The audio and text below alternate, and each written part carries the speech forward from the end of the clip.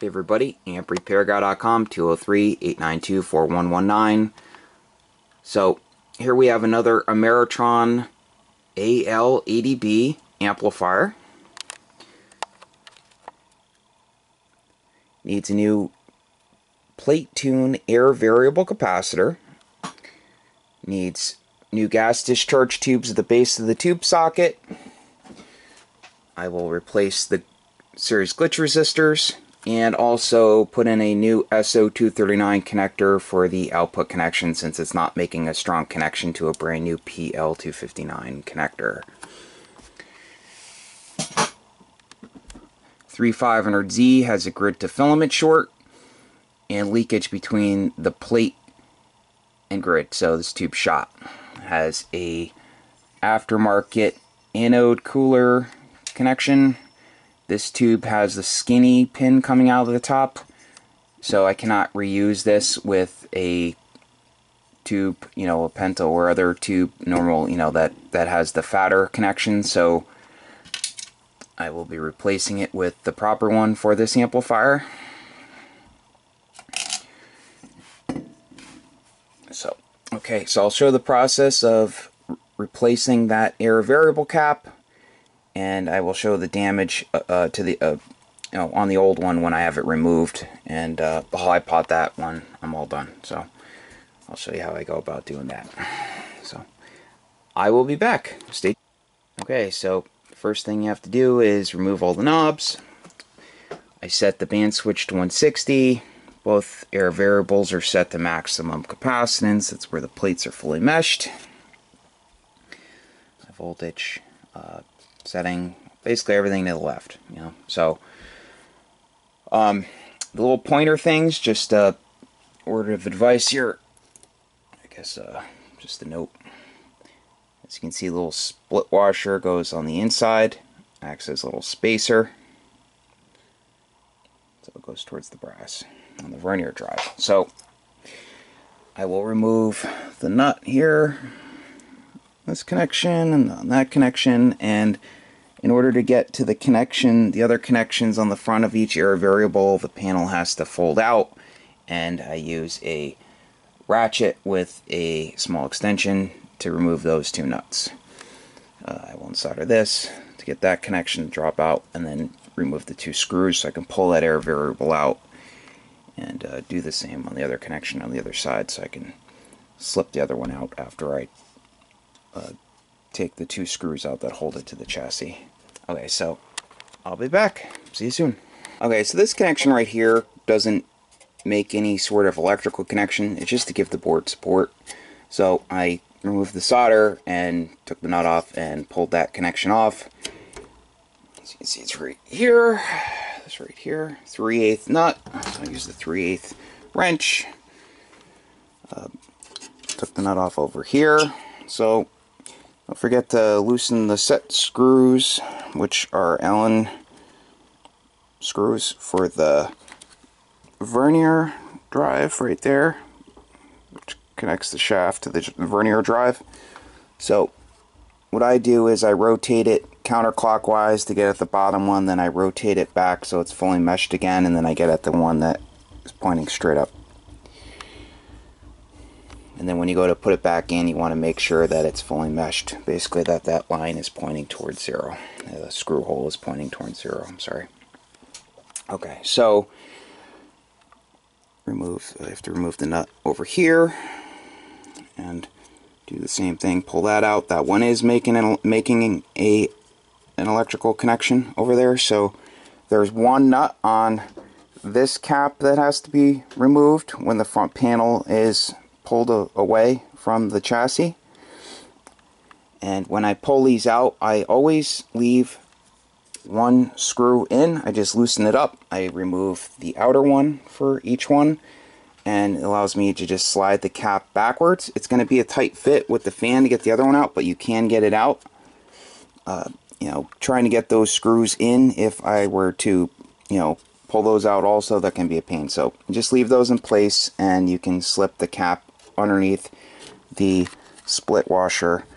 There's the screw head, the split washer, and then you have the flange for the air variable, so you can't just slip that right under. It makes it a lot easier. The tip right there. Okay, so I'm going to go ahead and remove everything. I'll show the damage to the capacitor, and then I'll reinstall it all. So I'll be back. Okay, so the load air variable's been removed. As you can see, the damage to the plate tune cap is right here where it's all melted. It's too far gone to try to repair it, so I'll go ahead and remove that, just like I described the removal process for the other one. Same steps to get that one out, and I'll be back when the new one's installed. So, see you soon. Okay, I noticed something when I was about to unsolder this connection here, and it's a bad solder joint. Notice how it is just flopping around in that hole right there.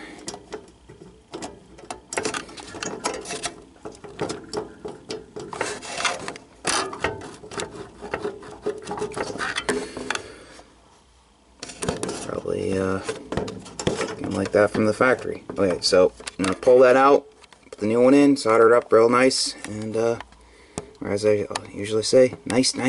I'll be back. Okay, so I have the new one installed here, plate tune air variable. I'll give you a pointer here. So, process of reinstalling. Sometimes the shaft, see that phenolic shaft that's pressed onto the shaft on the air variable, sometimes doesn't line up with the vernier. You want it to slip right in. So what you have to do sometimes is loosen the two set screws that go through those two like they use them as nuts, but they're like standoffs. As you can see, set screw, set screw, set screw, set screw. So you loosen those two set screws. You don't pull them all the way out. Just loosen them up enough so the vernier drive will slip back and forth.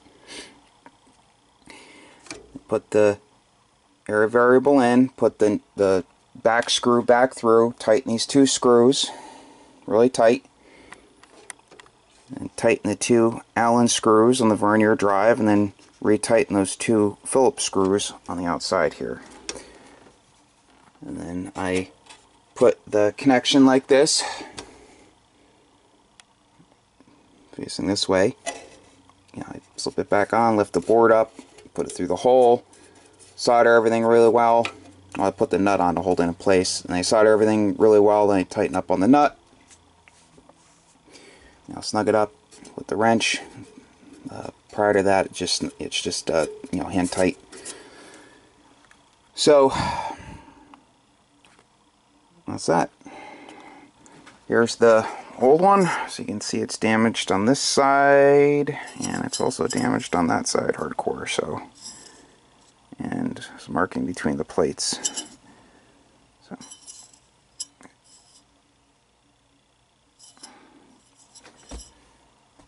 That's that. I'll be back when the next one's installed. See you soon. Okay, so everything's reinstalled here. I took the nuts off and pulled the socket up off the standoffs here.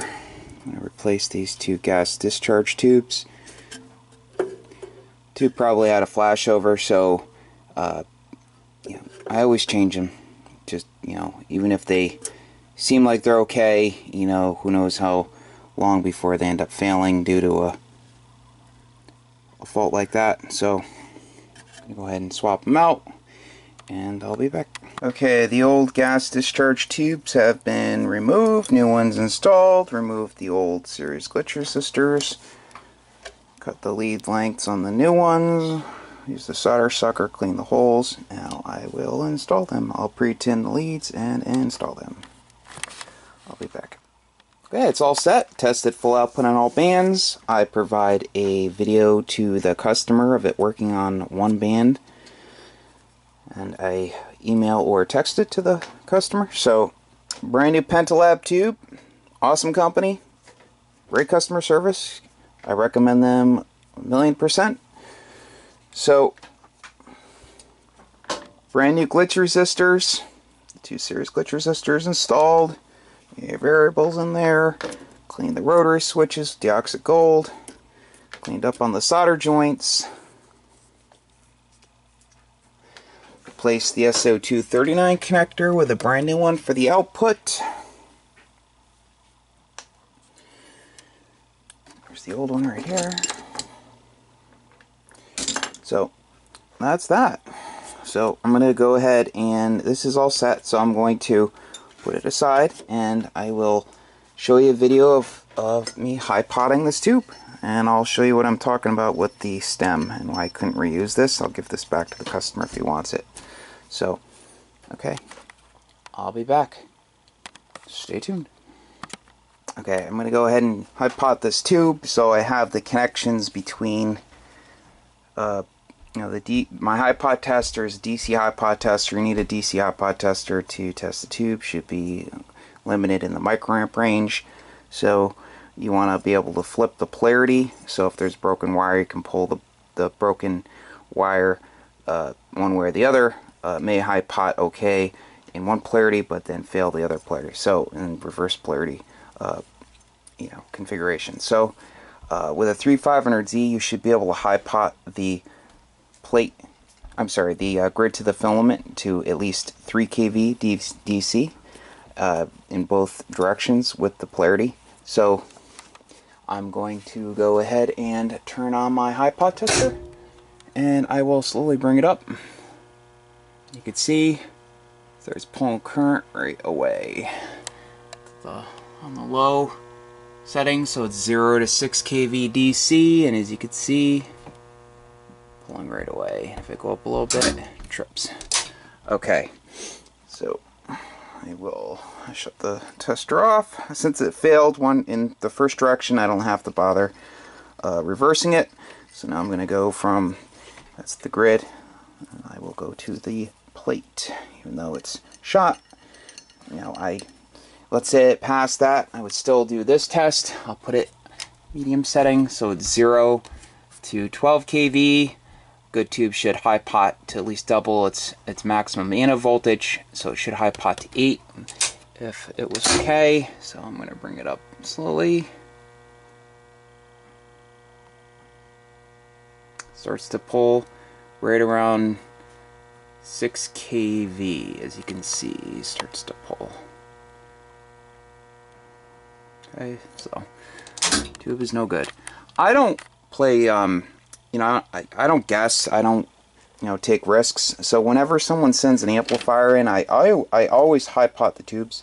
I don't just plug them in, because you can do all sorts of damage, extra damage, by just plugging in, having the tube flash. Same goes with components like doorknob caps, other things. I high pot them, because sometimes new stuff is defective right from the factory, so you never know, so it pays to be careful. So I'll be right back. I'm going to I'll remove this set screw and then I'll show you what I'm talking about with the pin. Okay, be right back. Okay, I was actually wrong with this tube. Sometimes these have a skinny pin coming out.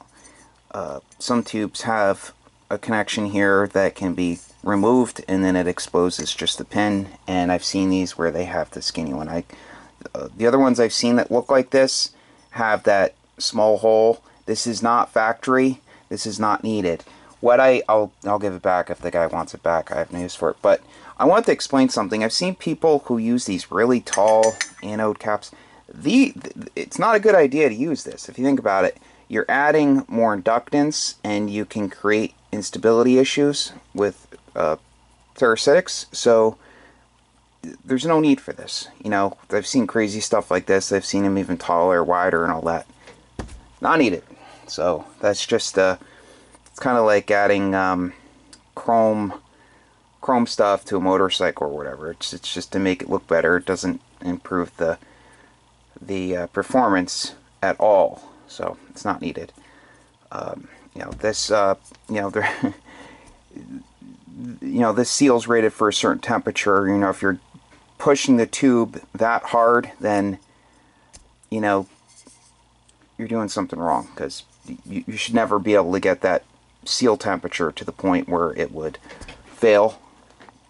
Other things, I've seen crazy things where people push them so hard that the and they don't have any cooling on the pins. The solder starts to drip out of the pins right here, and you know, just crazy stuff. So if you're using your amplifier like you should not need some crazy dissipating cap on the top of the tube. So, okay, well, that's about it. If you need an amplifier repaired, feel free to give me a call. There's my website and my phone number. Take care.